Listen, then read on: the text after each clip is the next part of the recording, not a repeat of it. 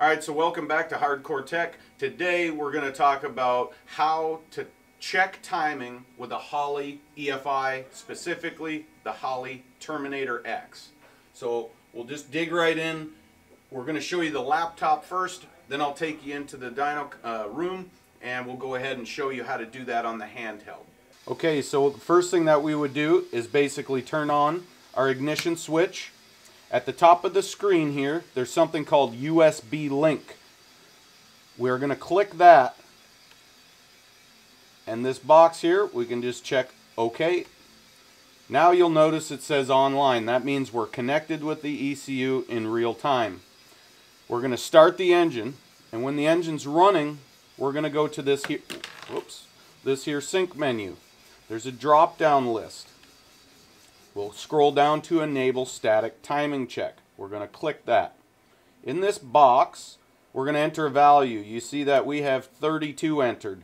That's our maximum timing we typically run in a lot of our street engines. So we're going to select 32 and then we'll go over here and we will hit set.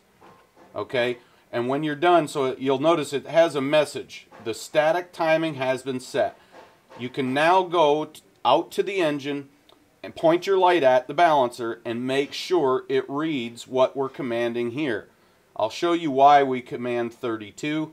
Also, when you're done, you'll just click clear and it will tell you that it's been cleared. So this is how you do it on the laptop. Once again, get online and then do our sync menu. I'll show you if you were not online, it says USB link. We do our drop down, you'll notice it's grayed out. It will not let you do it unless you're online and linked up in real time. So now let's go out to the engine and I'll show you how to do this on the handheld. Alright, so we've got our little handheld monitor and tuning device here.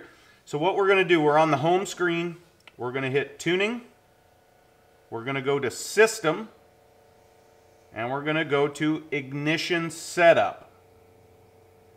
Notice over here it says static timing. We'll click that. Same thing here. We're going to go ahead and enter the value that we want. We recommend 32. We'll hit set. You'll see it says static timing is set. When we're done checking it, we're going to go ahead and clear it. So that's how you do it on the handheld.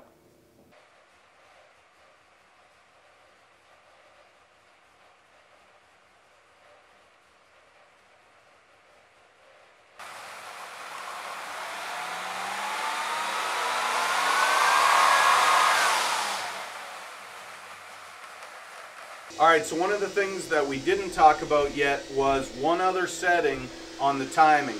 So obviously we can go out to the engine as we did, point the light at it at 32, and you'll notice we did rev it up and it stayed on 32.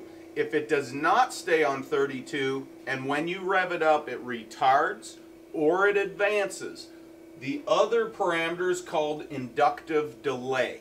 So we'll want to adjust that. So let's just say if the timing is retarding, we're going to up our number because we want more timing basically. If it's overly advancing, then we're going to lower the number. So just kind of think about you got too much timing, lower the number. We need less or we need more, if that makes sense. Hopefully that helps. So come up here, take a look at the screen, and I'll show you how we get into that parameter.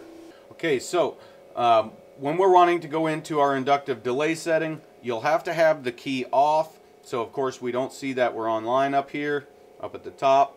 So we'll go to our picture of our ECU. We'll click on it. And we'll go over here to ignition parameters.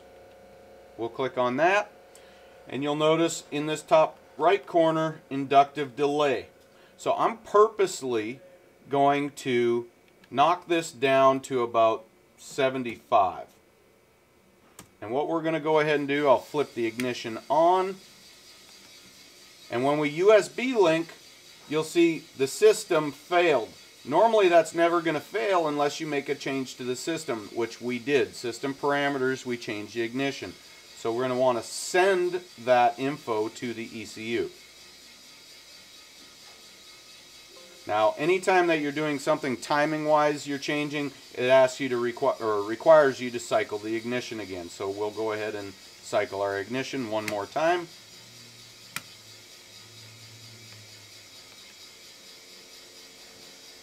Everything passed. We're good to go. So we're going to fire it up again, go out there and show you the effect of having a lower inductive delay.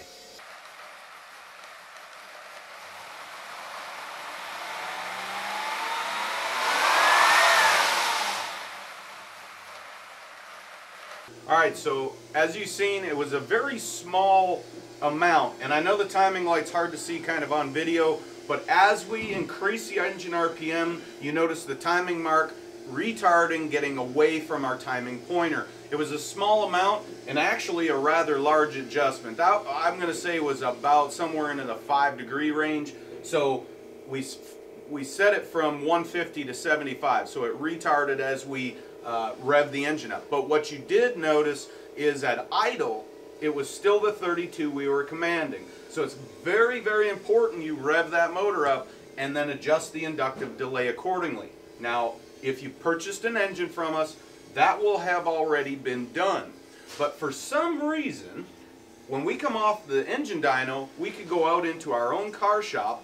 We still always double check timing, and sometimes that inductive delay needs to be changed. It could just be that the wiring in the car, it's a signal delay is what it is. So we still want to double check it in the car.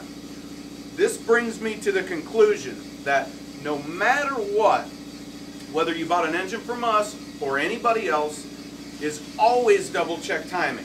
And that includes pointing the light at it at idle as well as revving it up to make sure that it is basically you're viewing the commanded timing throughout the entire RPM range.